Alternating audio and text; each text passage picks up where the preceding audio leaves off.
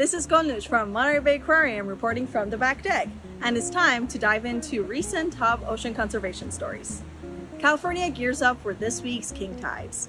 These exceptionally high tides give us a sneak peek into how climate change will affect coastal communities.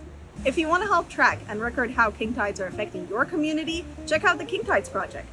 Researchers from the Aquarium and the Monterey Aquarium Research Institute have developed an open-source microplastics library. This makes it easier for researchers and policymakers to ID and tackle plastic pollution at the source. Ditch the usual New Year's resolution and join us on our eco-friendly journey.